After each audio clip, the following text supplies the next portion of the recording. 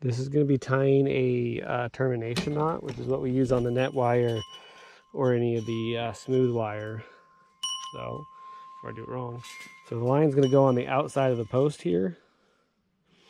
So you're going to wrap it around the post. Now, if it's like a wood post, you want to have it pretty close to where you're going to be, but the metal post is really easy to slide it. So right here, this is going to be the working end. It's going to go underneath the line. Right, you're going to give yourself like a foot or so of slack in it, or extra line there. There, you're going to go under it. You're going to kind of put it like a crink in it, right? Then you're going to wrap it over and down, just like this. And then you're going to go up tight with it.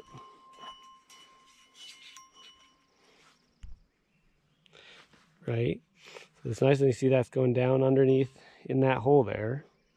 Right? And then we're going to grab this crank, back you up just a bit. So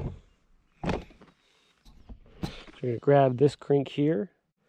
You're going to come under, and then you're going to go over this line, because all the knots are over, under, right? So you're crossed here, and then you're going to do your lazy loop, right? And then you're going to keep cranking it until you get 2 good tight loops on there. I sometimes go 3. Then you're going to turn the wire back on itself, like I just did, and that'll cause brittleness, which will cause it to snap.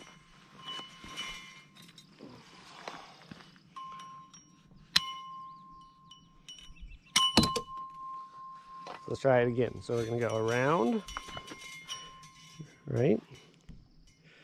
Right, and we got our working end. We go underneath, get enough slack here, put a crank in it, over and down through that like that. Pull that loop, skin tight, scoot it up, kind of push this wire over the side. It kind of holds the knot there. Then you're going to go up, lazy loop, and then your 2 tight loops. Now you want to keep pressure pulling outwards as you move over, and that helps keep that ring nice and tight.